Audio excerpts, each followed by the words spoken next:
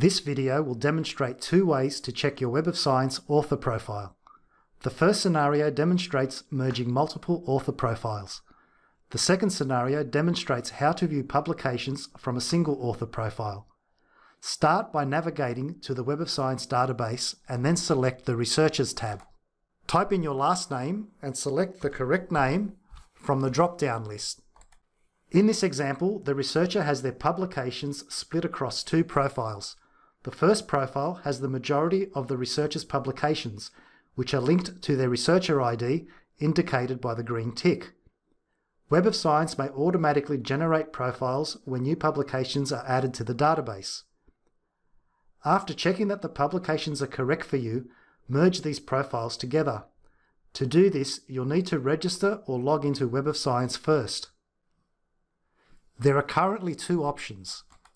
First, you can manually claim by clicking on the Claim My Record option at the Unclaimed profile and selecting the publications that are yours. It will take at least 2 weeks for the unclaimed and claimed profiles to be merged. The second option is to send an email to Web of Science requesting they merge the two profiles, the claimed and unclaimed ones. The team at Web of Science will manually claim these records on your behalf, and it will take at least 2 weeks for your profiles to be merged. The second scenario will show you how to access and view a single author profile from the Web of Science homepage. Select the Researchers tab and type in your last name.